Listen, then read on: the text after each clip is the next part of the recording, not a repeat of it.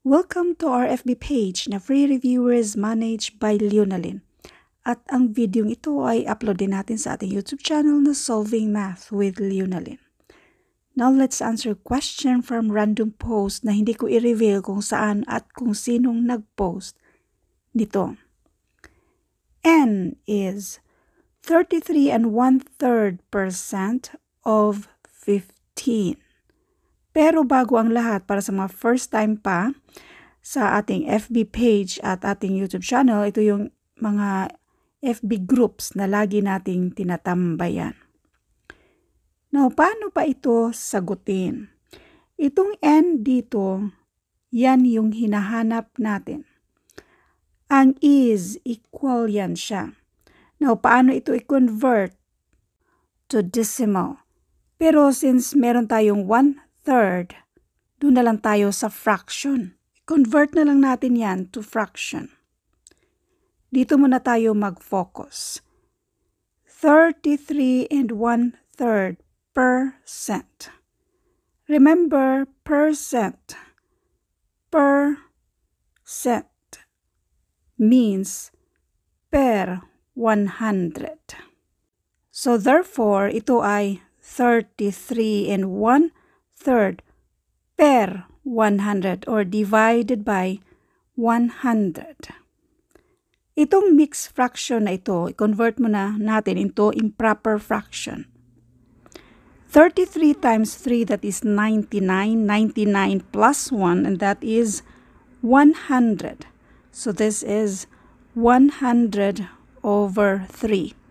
Division of fraction. So kopyahin natin itong 100/3.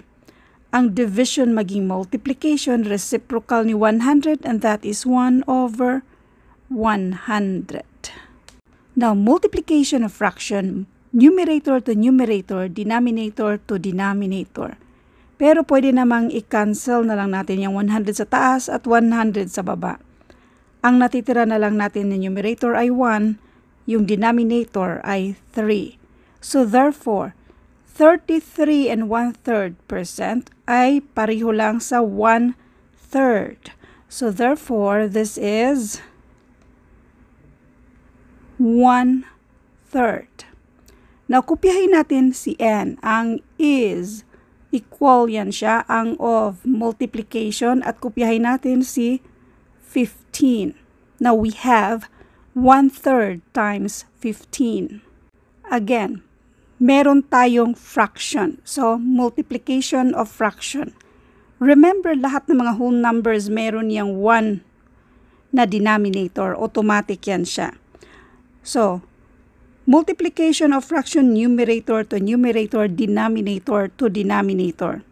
So, 1 times 15, and that is 15. Kopyahin si 3. 15 divided by 3, and this is 5. So, therefore, ang value dito sa N ay 5.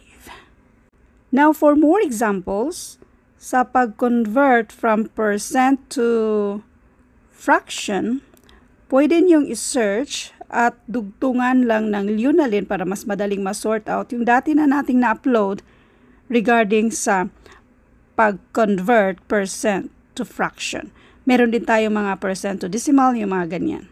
Thank you for watching, and all I hope mayroon kayong natutunan sa videong ito. Thank you and God bless.